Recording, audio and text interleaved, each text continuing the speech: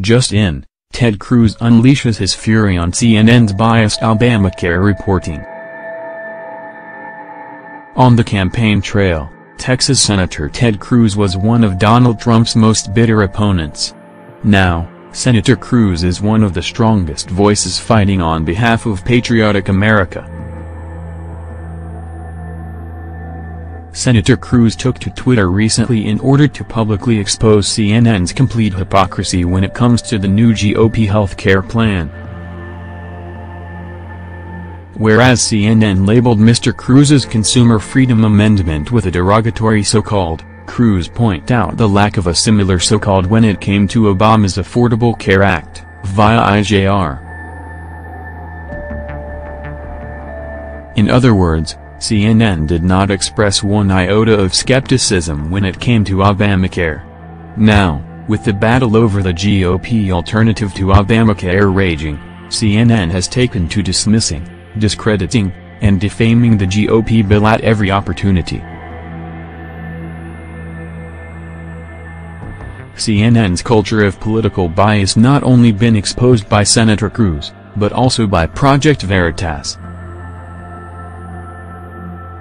In a series of videos called American Pravda, Project Veritas has consistently shown that CNN knowingly promotes false stories in order to help the Democrats, sincerely believes that our president is crazy, and regards American voters as stupid as SH, via YouTube.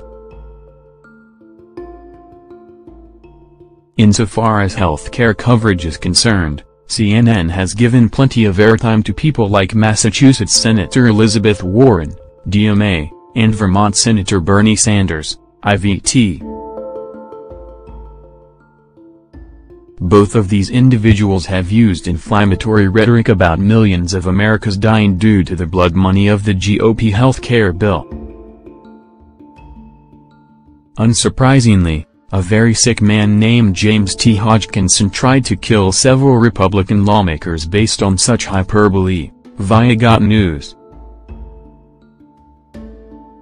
The goodwill following the shooting in Alexandria did not last a single week, as CNN and their Democratic friends began pulling their hair out and waving the bloody shirt over the Republican efforts to reform Obamacare.